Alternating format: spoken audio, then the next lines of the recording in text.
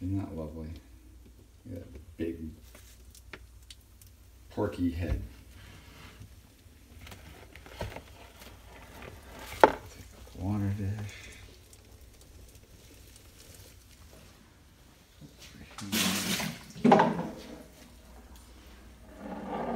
So this is literally from the first clutch, excuse me, of cow retics ever made. And obviously Nerd created the cow retics with, what's cool about that, so the Phantom Stripe, the Orange Ghost Stripe, and the Golden Child, which are all morphs that came out of the wild. These are all morphs that Nerd, or myself, basically got from the wild, and we, you know, just, they originated from the wild and we proved them genetic. So it's kind of cool. So it's just like when you put them all together and just by chance, I never bred them, put them together, think, okay, this is going to make this, you know, cow-looking snake. That was literally just, I lucked out by chance, and it made this fantastic looking mutation. Hey, sweetie. It's funny. She's reacting to me like I just introduced a male.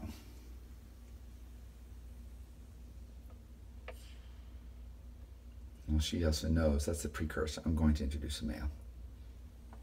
So we zoom in here. See those pits? So these guys have high-tech equipment so they can detect their prey, can detect warm-blooded animals in complete darkness. So they're designed to be very efficient at locating their prey, so they're opportunistic. But this is funny, watching what she's doing. She's doing a little bit of tail wagging here. I haven't even introduced a male yet, but she doesn't like probably the disturbance in her cage, so she's just showing me what she's about. And I'll tell you one thing, she's wonderful. See the soft touch? You gotta basically, if you want to be able to interact with these animals freely and really enjoy them, you have to just kind of give them a chance to figure things out. And me going in there and poking and jabbing them and all that kind of stuff, certainly with tools, is sometimes very short-sighted. So in a minute, I'm gonna add a male. It's like a recipe.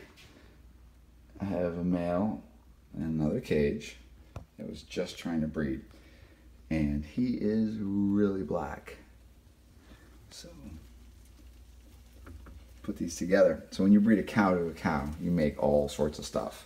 So if we have cow, golden child, which is orange ghost stripe, phantom stripe, golden child to the same, you can make super phantoms, you can make super golden childs, which just basically, you know, it's just the homozygous dominant super expression of golden child, which pretty much looks like a golden child, but maybe more black.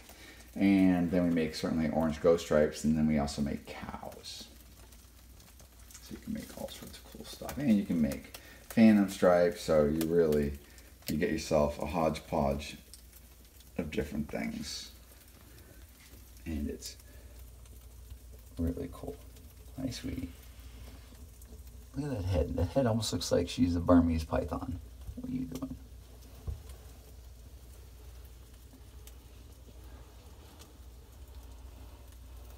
Isn't that cool?